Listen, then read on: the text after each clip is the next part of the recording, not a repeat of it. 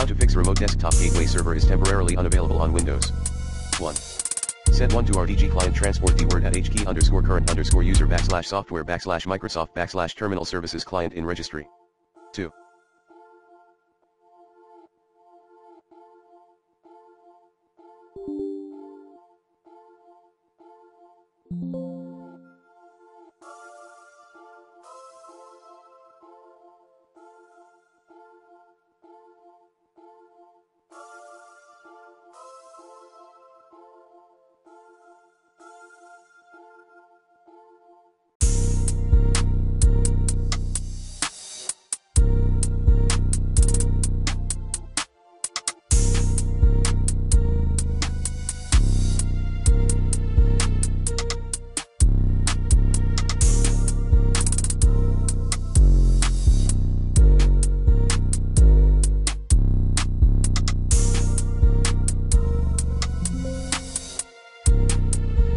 Remove invalid binding from the IIS Manager.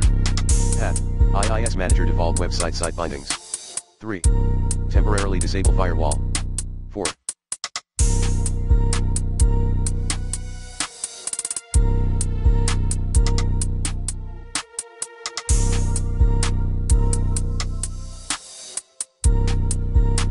Verify SSL certificate.